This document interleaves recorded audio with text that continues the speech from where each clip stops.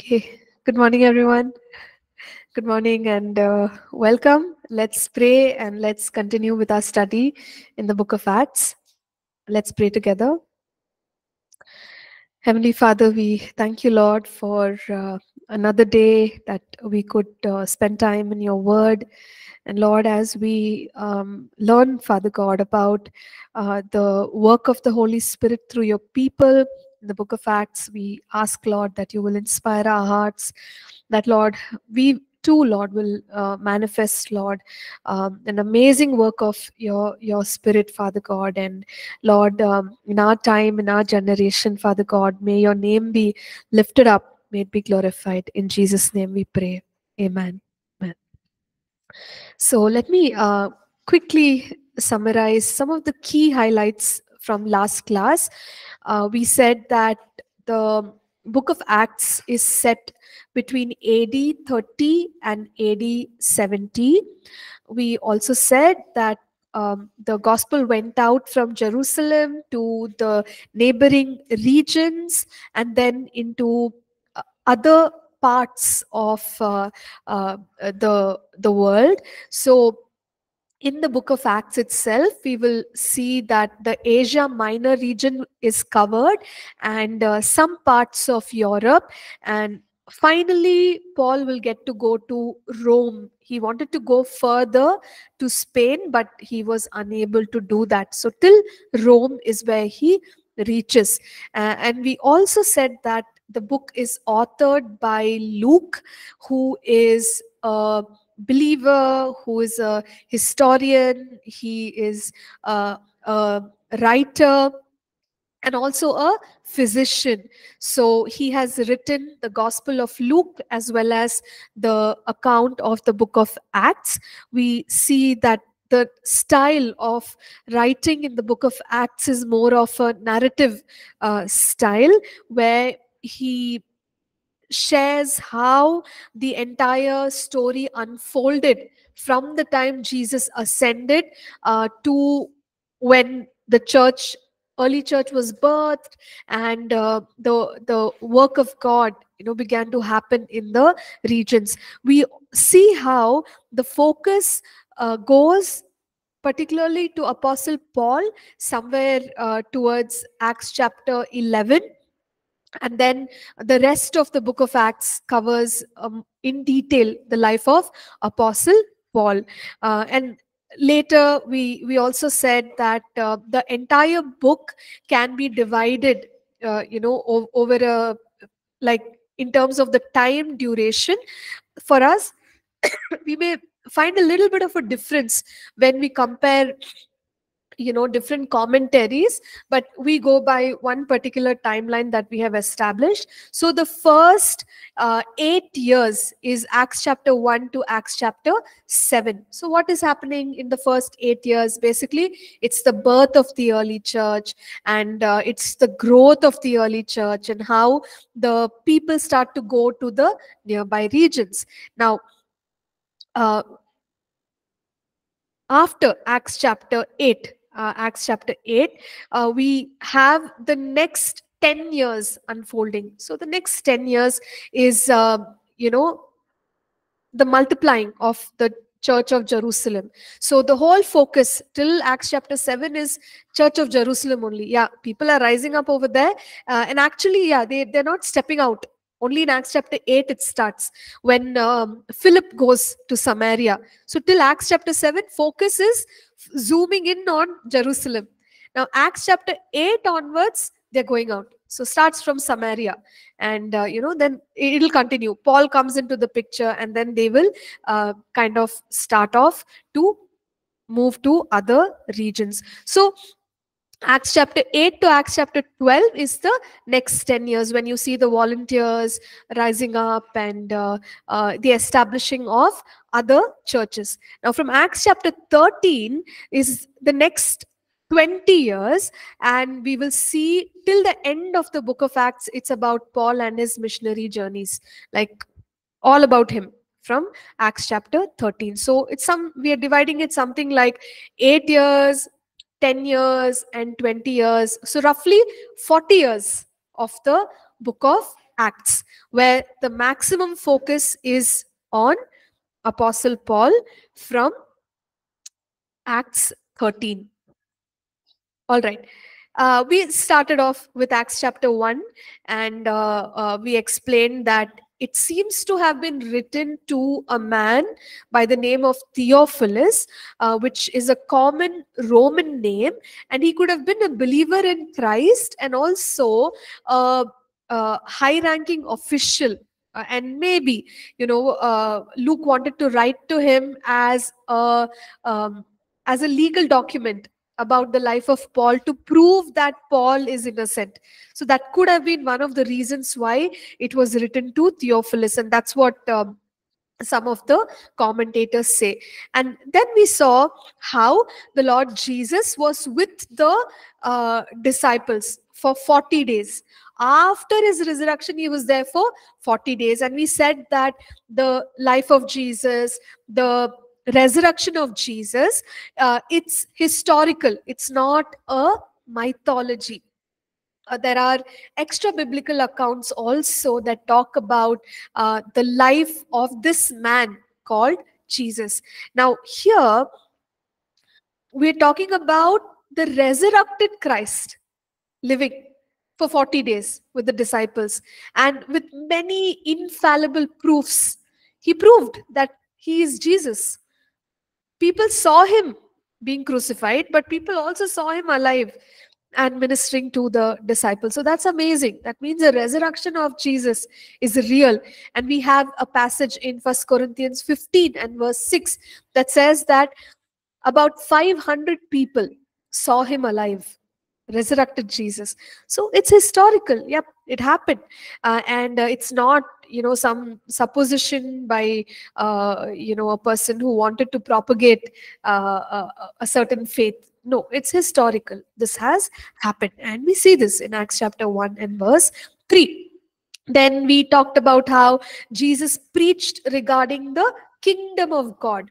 The kingdom of God. So that tells us, even for the resurrected Jesus, this subject was important. He could have spoken anything that he wanted, but he chose to speak about the kingdom of God. So what the importance of the kingdom of God is, and how today we can preach about the kingdom of God. We could say that, oh, the world is waiting to hear a new message. We need to preach a new message. Otherwise, people will not come to church. Don't worry about it. How did Jesus preach? What are the important themes on his heart? And today, those same themes are relevant. We can preach the same thing. Jesus was preaching about the kingdom of God while he was ministering. Once he's resurrected, he's again preaching about the kingdom of God, okay, about the rule and reign of the kingdom. And we know that whenever he did signs, wonders, and miracles, he said, hey, the kingdom of God is here. And when he told his disciples, you go preach, you do the signs, wonders, and miracles, he told them, you take the kingdom with you wherever you go. This is the message of the kingdom. For those 40 days when he's with the disciples, he's strengthening them once again in the theme of the kingdom of God. And, he's establishing them in that truth. And then we spoke about the great promise. In Acts 1 verse 5, he tells them, you need to wait. You need to wait for the promise that has been spoken to you about. Can someone quickly read it out for us, please? Acts chapter 1 verse 5 and verse 8. These are all these are foundational scriptures. Acts chapter 1. Yes. Verse 5 and then verse 8. For John truly baptized with the water, but you shall be baptized with the Holy Spirit not many days from now. Therefore, when they had come together, they asked him, saying, Lord, will you at this time restore the kingdom of Israel? And he said to them, it is not for you to know times or seasons which the Father has put in his own authority, but you shall receive power when the Holy Spirit has come upon you, and you shall be the witnesses to me in Jerusalem and in all Judea and Samaria and to the end of the earth. Okay, so thank you, Nikhil. So here, Jesus is telling them that not many days from now, what is going to happen? Very clear cut. You're going to be baptized in the Holy Spirit. Are these people born again? Are the disciples born again?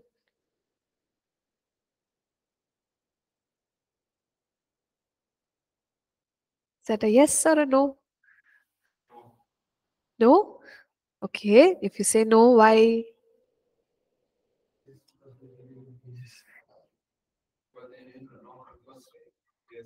Mhm.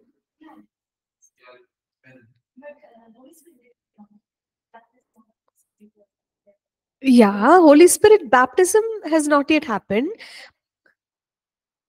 Okay, even before Jesus died and rose, also they believed in Jesus. So were they born again? Before Jesus dies, how can they be born again?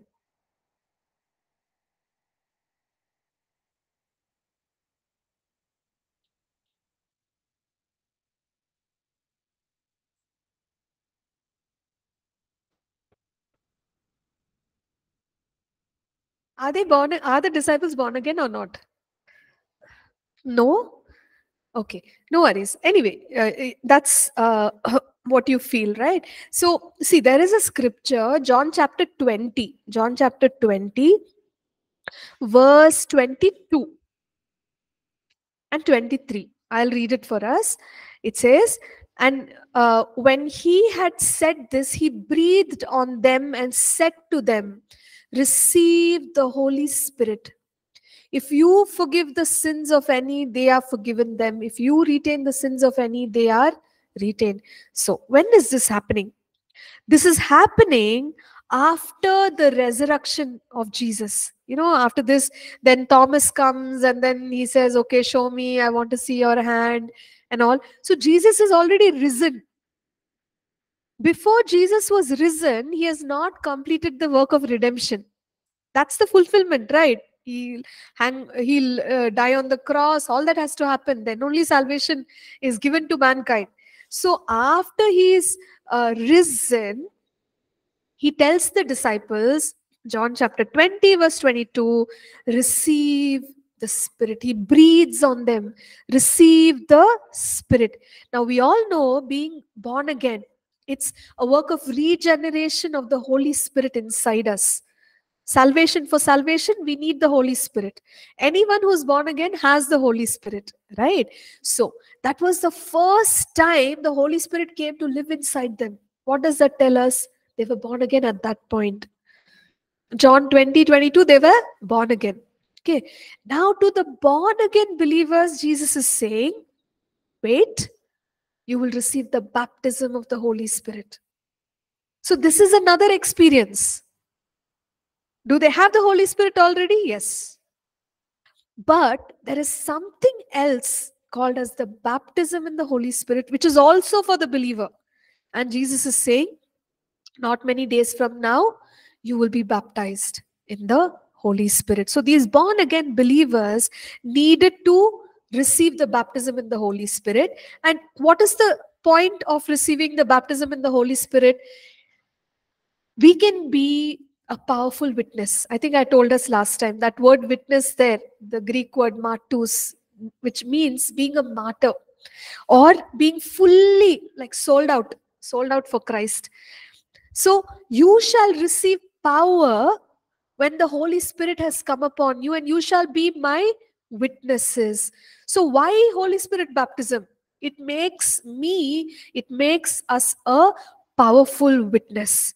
Can we be a witness without baptism in the Holy Spirit? Yes. I think we tried explaining that last time and said we can do some, work to a certain extent without power. But when there is power, we talked about electrical gadgets, how there is power and they can do a much stronger and mighty work. Same way, when we are baptized in the Holy Spirit, we can be a powerful witness. Witness to how many people? It says Jerusalem, meaning where I am, my family, my neighbors, Judea, Samaria, neighboring, my circle of influence, and even to the ends of the earth. So a powerful witness. If a believer wants to be a powerful witness, what does the believer need? Baptism in the Holy Spirit. Okay, any questions? Any? Yeah? Yes. So regarding that, Huh. breathe, they received the Holy Spirit. Yes. So like on the upper room, 120 people, they waited. Yeah. They all got born again. So my assumption is, see, I believe that they are born again, because without being born again, like, you can't really receive the baptism in the Holy Spirit, because it's like the next, or it comes after being born again. So if they receive the Holy Spirit, the only answer is they were born again. Without that, you can't. An unbeliever cannot be baptized in the Holy Spirit. Yeah. Any other question? Yes, please. Just little doubt regarding this only, ma'am. Yeah. Like when Paul ministered to unbelievers, Right. so when he prayed on the time, because they're unbelievers, but they speak in tongues, Mm. right? So they don't have Holy Spirit, but how it's possible then? Okay, Paul, when he ministers to unbelievers, they speak in tongues, is it? Yeah. So actually, Chira, if you look at the uh, accounts of Paul's ministry, uh, we don't see unbelievers ever praying in tongues. We don't. Like Acts chapter 19 also, when he comes and he speaks to certain people who know about God, they are believers, but they don't know about Holy Spirit. They say, we've not heard of anything like the Holy Spirit. They are believers, and he prays for them. Now, there is one situation in Acts chapter 10 where Peter goes to the house of Cornelius and he preaches about Christ. So while he is preaching, that family, they are baptized in the Holy Spirit. Nobody goes and touches and prays for them. But what we recognize is, when Peter was preaching, they've already accepted Christ. That's why they were able to receive the baptism in the Holy Spirit. This promise is only to the believer. Unbeliever cannot be baptized in the Holy Spirit. That promise is not for the unbeliever. Yeah. So it's quite clear that only believers can experience the baptism in the Holy Spirit. So that's what Jesus was saying, you will receive power. And during that time, when Jesus was talking about the Holy Spirit baptism, the disciples ask, God, when are you going to restore? Jesus, when are you going to restore this kingdom? But he says, look, it's not for you to know these times, these seasons. So that also tells us that there are certain plans in the heart of the Father regarding the world and the timings in the world, all of which we don't know and we may never know. Only Father knows the time, isn't it? Scripture also tells us that, like, when is this world going to end? Only the Father knows. So what is God saying? God is saying there there are things that are in the knowledge of God. Certain information about times and seasons we may not have, and we may not have control, right, over the things that are taking place. Now, okay, you ask God, you pray about it, but focus on what God is calling you to do. So Jesus took their attention to, you will receive the Holy Spirit and you will be my witness. That is the important part here. Let's do our part. We are here for a reason. Believer, you are here for a reason. You serve the Lord. Okay. Now, we also saw how Jesus went up, he ascended, the same Jesus as he ascended, and the disciples were looking at Jesus. They were so sad that, oh, we thought Jesus is going to restore the kingdom for us and he's gone. Now what to do? So that was their sadness. They were looking at Jesus being taken up into heaven. I don't know what they were expecting, because when Jesus was there, he was telling them, I'll be crucified, I'll be crucified. But when it actually happened, they were quite shocked. Peter ran away, he denied Jesus. Now, when Jesus has told them, he'll go back to the Father, I'll go back to the Father, But finally, when he's being taken up, their heart must have had a lot of sadness that, what are we going to do now, Jesus? You're going away. So they were looking, they were gazing at Jesus, and a cloud came, received him out of their sight. That's what we are told here. In verse 10, they looked steadfastly towards heaven, meaning they could not bring their eyes down. They are wondering about many things. At that time, you find that there were most likely angels. Two men stood by them in white clothes, angels. They stood by them and said, the same way, the same Jesus, as you see him being taken up, he is going to come back. He's going to come back. So, what is this promise? What is this promise for us? This promise is the promise of the second coming. The same Jesus, where is he now? He's at the right hand of the Father. He's going to come back. No other Jesus. The same Jesus is going to come back. So that's the promise or assurance that God gave through the angels to the disciples and said, be comforted. He's going to come back. You've got to do your part now. So following this, they go to this place called as the upper room, and they gather together there. They gather together there, and they all continue in prayer. Verse 14 is a very important verse regarding the family of believers or the brethren. What is that? They say they continued in one accord in prayer and supplication with the women and Mary, the mother of Jesus, and with his brothers. So now there are a good number of people, not just the 12. Along with the 11, we should say 11 because Judas is not there. There are others. Mary, the mother of Jesus, did she believe in Jesus? Did Mary believe in Jesus as the Messiah? Yes, she did. Okay. What about the brothers? The brothers of Jesus?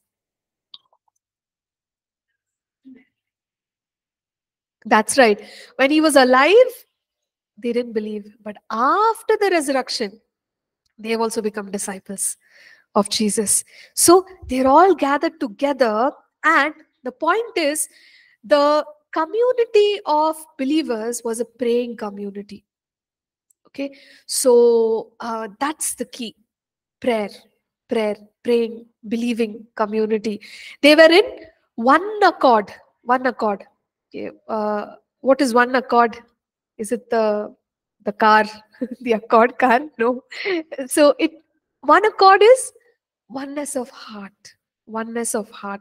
So a believing community with oneness of heart.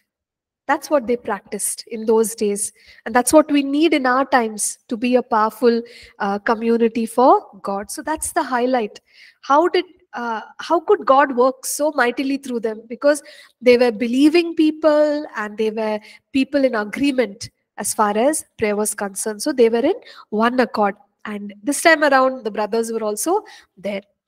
One thing was missing when they gathered this time, and that is there is a disciple less. So they have to select a disciple. Now look at this. Peter, verse 15, it says, Peter stood up in the midst of the disciples. There were 120. So Luke gives us a count, right? And then he said, look, God's word, scripture has to be fulfilled concerning Judas, that, now he's not there, but we need another person in his place. So we have to do a selection to have the 12th person. Think about all this. Who is this Peter? Fisherman, he was with Jesus. What was his experience when Jesus was under trial? Denied, right? Denied Jesus, he ran away. Now, after the resurrection, after the ascension, right? It's had an effect on him. What is that effect? He became bold. Why he became bold? Because he already believed that Jesus is the Messiah, but now he has experienced it in powerful ways. He experienced the resurrection and the ascension also.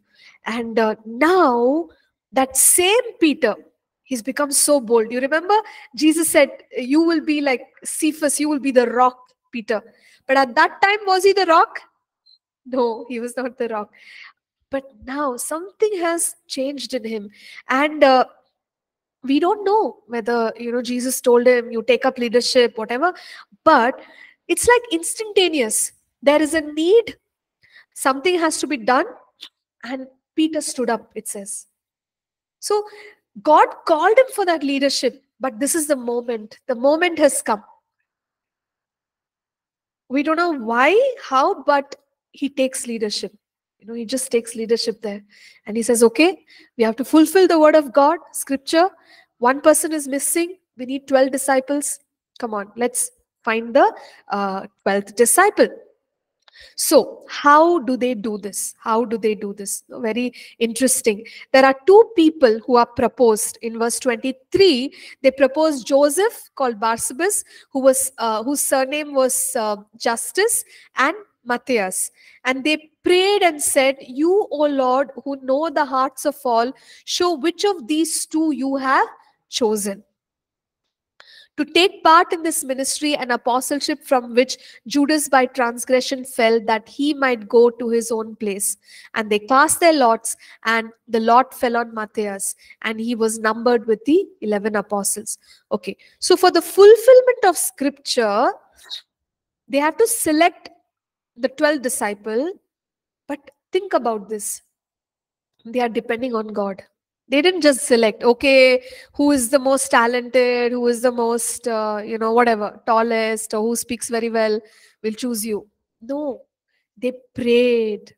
They prayed, it says. And they prayed, they asked God, God, you know people's hearts. You show us, whom have you chosen to be the 12th? Right? And there were two people. Who are these two people? If we read a little bit about their history, we'll see that they were also with Jesus for a long time. We keep reading about 12 disciples, right? But there were others also who were following Jesus for those 3.5 years. So it is likely that they proposed these names, Joseph and Matthias, because they must have been with Jesus for maybe roughly those 3 years. So they knew the teachings of Jesus, they knew the life of Jesus. So they were not selecting some random people. They selected like people who had good testimony, and at the same time they pray and they say, God, how can we select?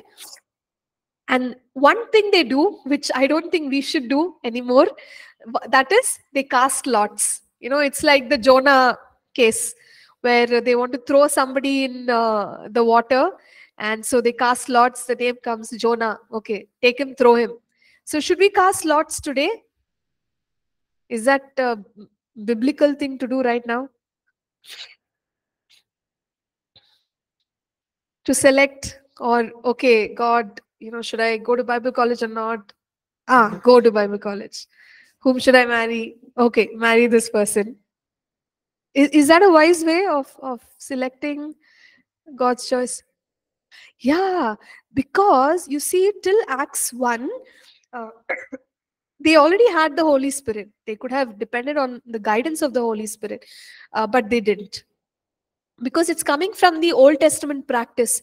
But we'll see from Acts 2, no, things will change. Because baptism in the Holy Spirit, prophecy, all that's happening. So there's no need to cast lots anymore. There is a ministry of the Holy Spirit. All of us would have studied in first year. One of the ministries of the Holy Spirit is guidance. So you can depend on the Holy Spirit. When we can depend on the Holy Spirit, casting lots is not something to be done anymore. Okay, so let's move on. We now come to Acts chapter 2. So they have selected a person, but they are still waiting. What is this upper room? Upper room, apparently it was a place near the temple. And it's not necessarily how we imagine, right? Like, oh, on the first floor, they are there. But it was just called the upper room. There was a huge room where all the disciples were waiting in prayer. And now in Acts chapter 2, this setting we have to understand. What is happening in Jerusalem? That was the festival of Pentecost. Okay, 50 days from the feast, exactly 50 days from the feast of the first fruits is the feast of Pentecost. So during Pentecost, what would happen is that people from all over would come to Jerusalem to celebrate it and to worship in the temple. So devout Jews would come. It is said that on a normal day, the population of Jerusalem would be 100,000 people. But during the feast of Pentecost, it used to become 5 times. It would become 500,000. So that gives us the understanding that there were a lot of visitors in Jerusalem. People from many different parts of the region, maybe even other countries, devout Jews, they all came to worship and celebrate. So at this point, there are these 120 people in the upper room, and something unusual takes place. And that text of Acts chapter 2, we can never forget the impact of those words. Let's go to it. When the day of Pentecost had fully come, they were all, again, what does it say? With one accord in one place. Is it possible to be without one accord in one place? That's also possible, but thank God they were with one accord in one place. Okay, so praying community. They are praying, they are seeking God. Why are they doing it? Jesus told them, wait, not many days from now, you will be baptized in the Holy Spirit. So you wait. Now, verse 2, that's that wonderful verse. And suddenly, there came a sound from heaven as a rushing mighty wind, and it filled the whole house where they were seated. Then there appeared to them divided tongues as of fire, and one sat upon each of them. And they were all filled with the Holy Spirit and began to speak with other tongues as the Spirit gave them utterance. And suddenly, is it really a suddenly?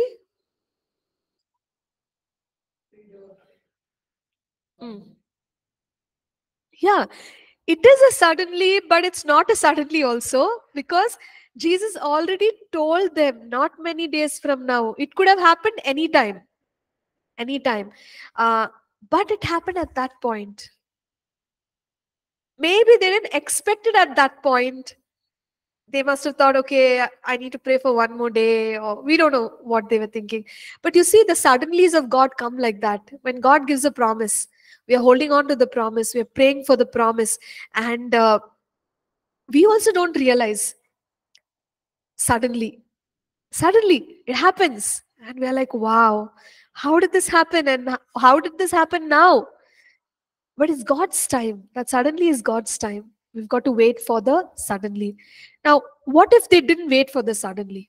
If they would have prayed, how much time God is taking, I'm tired of praying.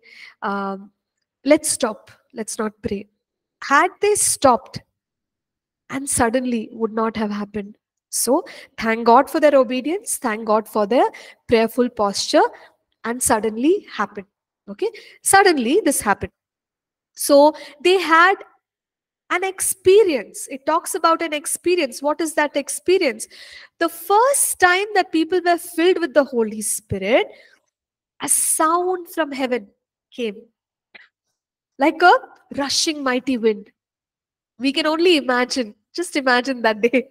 Okay, one rushing mighty wind came, and it's coming from heaven, and it filled the whole house. The whole house is experiencing it. And then there are tongues of fire, divided tongues as of fire on the people, and they're all speaking in tongues. They're filled with the Holy Spirit and they're speaking in tongues. So it's a scene that we can only picture how it would have been. Now, does it always happen like this when we are filled with the Holy Spirit now? Not necessary. Not necessary. The first time when God poured out his spirit to baptize his people, this was the way in which he did it. See, God is a God who is creative, and he has his own way of working. So every time for us to uh, hope that, yeah, this is exactly how God is going to work, it need not be. It need not. He can work whichever way he wants. As far as the baptism in the Holy Spirit is concerned, on the first day, there was sound, there was an experience, but it need not be today. But we can still be filled with the Holy Spirit. Now, many people look for the spectacular, meaning it's got to be exciting, it's got to be dramatic, then I'll believe, then it's the Holy Spirit. If something happens quietly, it's not the Holy Spirit. Acts chapter 2, how the sound came from heaven, rushing mighty wind, nothing came. Don't worry, on that day it came, but it need not be like that every time. But we can still be filled with the Holy Spirit. And when they were filled with the Holy Spirit, what happened? They started speaking in tongues. They started speaking in tongues. How did they get that language? It says there, Spirit gave them utterance. Holy Spirit gave them the words. So those are not their words which they are trained in, and they start speaking. So when this happens, we already know that there are many visitors in Jerusalem. They all take notice. There was a big sound. So we can assume that they heard probably a big sound, and then there's this noise coming from upper room. 120 people speaking in tongues loudly. It was noisy. It was noisy. So they all must have rushed to this place, and they were confused. They were looking at all these people, and they felt like, they were speaking in their own language. Their own language. There is like, at least later you see, there are people listed out. There are the Parthians, the Medes, the Elamites, uh, people from Mesopotamia, Judea, Cappadocia, Pontus, Asia. So I'm just reading out the list of people. At least 15 different language groups. 15 different language groups. They're all in Jerusalem. And they heard this noise. They've come near the upper room. And you know what the scripture says? They are hearing them each in their own language in which we were born. Verse 7. How is it possible? Here are people. They're all not very learned, not very exposed to, culture, literature, well-traveled. No, just disciples of Jesus. Many of them Galileans. They are filled with the Holy Spirit, and verse 7 says, the audience, people from other places, at least 15 different language speaking communities, are hearing the language, their own language. So, what does this tell us? Tongues can also be human language. It can also be human language, right? It's heavenly language. It can also be human language. And people understood it. And what was their reaction? There are certain words used in Acts chapter 2. In verse 7, it says they were all amazed and marveled, looking at the Galileans. Galileans, how are they speaking our language? Amazed and marveled, right? So that was one reaction. And they were speaking the wonderful works of God. What is the second reaction? The second reaction is that they mocked them. They mocked them. So one set of people, they were amazed, they marveled, they were saying, how could this happen? They are praising God in our own language. Positive reaction. Second reaction is, mocking is condemning. So noisy. What a noisy crowd of people. I think they are drunk. Right? Something is wrong with them. See how they are behaving. Today, when people are filled with the Holy Spirit, what is the reaction we get? Similar. Nothing much has changed. People look, they don't understand what is happening. Some of them say, wow, what is happening? If, okay, there's a tongues in their own language or some miracle is taking place, they say, God is at work. God is there among these people. But other people, they say, what they're speaking, what unknown language, they're drunk, mocking. That Acts chapter 2 also, they did the same thing. Reaction is same. Today also, reaction could be the same thing. So, we should not be moved by it. Don't get hassled by it. But let God do His work. So when people started mocking and they started saying, these people are drunk, then, verse 14, Peter stood up. Right? He stood up with the 11, raised his voice, and he started speaking. Again, the leadership ability in Peter. That day, did he know that Holy Spirit is going to be poured out? Not for sure. He knew somewhere around this time, not many days from now, Jesus said, we will be baptized. But that very moment, when it was poured out, Holy Spirit was poured out, somebody has to take the responsibility to explain what is happening. And Peter was called to this. He rose up to the occasion as that leader and he starts to preach his first sermon. Sometimes it happens like this. You've not prepared your sermon, right? Oh, 2 more days to Sunday, I'll write my sermon. Today, suddenly Holy Spirit is poured out. Now you have to preach. What to do now? No iPad, no, nothing. No computer. Thousands of people are standing in front of you and people are looking at you. You have to preach. That was the experience of Peter. Think about it. I don't know how he felt that day, but he preached. He stood up. I started preaching. Men of Judea, okay, and all who dwell in Jerusalem. And he started preaching to them. And he explains to them, these people are not drunk. Okay, as you suppose, this is just the 3rd hour of the day, meaning it was early morning. When you check the timing, according to the Jewish, timing, it was somewhere around 9 a.m. in the morning. So he's asking them, logically, think about it. How can they be drunk? It's morning. Nobody's drunk. And then he starts to point to the prophecy of Joel. Because remember, the Jews, the worshipping Jews are there in Jerusalem. So they understand scripture. And it's a really good sermon. If we read about homiletics, we know we should speak in context, what the people understand. These are Jewish people. So he goes by scripture and he starts to quote from the prophecy of Joel. And he says, look, it was prophesied. God said, right, that he will pour out his spirit in the last days, and that sons and daughters will prophesy, and men will have visions, people will have dreams, and all of this is going to happen. There'll be signs and wonders, and God is going to do these mighty things among his people. So he's telling the people, what is happening in front of you is what was prophesied. Joel, aren't you all like believing Jews? Then aren't you believing that God's promise will come, that he will pour out his spirit? It's happening in front of you, right? So he begins to speak about this to the people, and look at his boldness. Now in verse 22, he says, men of Israel, hear these words.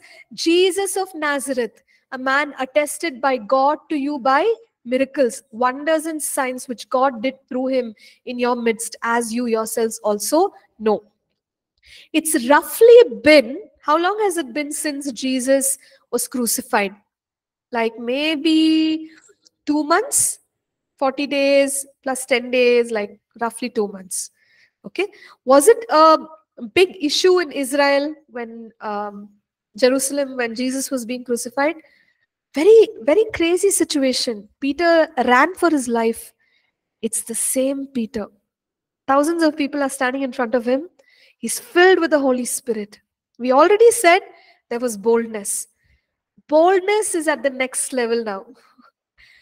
Like you could, for our generation, we can say something like, Peter,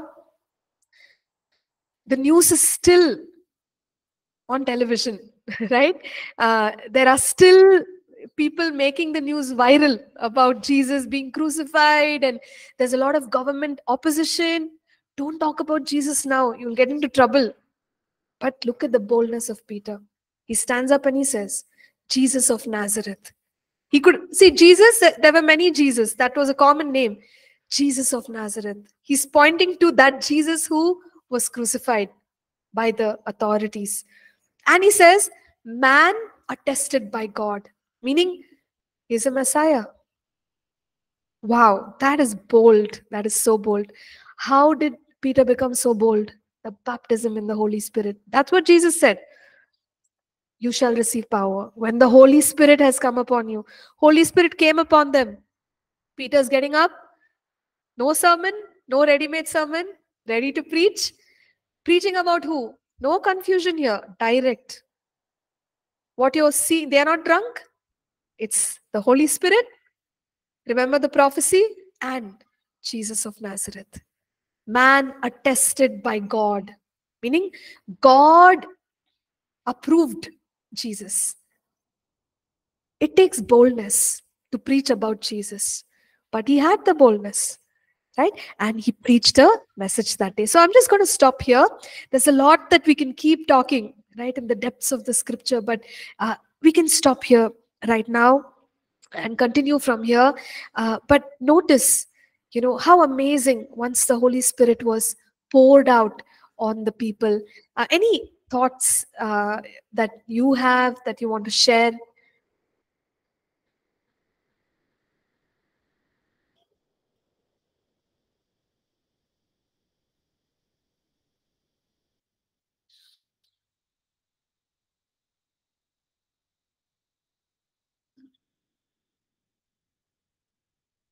Okay. Anyway, maybe we can revisit the same passage, read it and come. We've started with Acts chapter 2 now. We'll see. Hopefully in the next class, we will touch on Acts chapter 3. Always read like 2 extra chapters and come, then it becomes very easy. Right? So, yeah, Acts chapter 2 as of now, where we have seen the coming of the Holy Spirit, the baptism in the Holy Spirit, the manifestation as people speak in tongues, people's reaction, and also the sermon of Peter, the bold first sermon of Peter. Okay, so we will stop at this point and we will pray to close. Can one of us please lead in prayer today?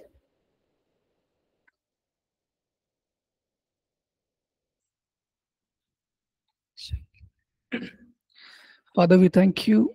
And once again, we come to your presence. Thank you what we have studied about your word, Lord Jesus. Give us knowledge to understand more about you, Lord, and give us revelation from your word, Jesus. Thank you for teaching. In Jesus' name I pray. Amen. Amen. Amen. Okay, thank you, Nikhil. Thank you, everyone.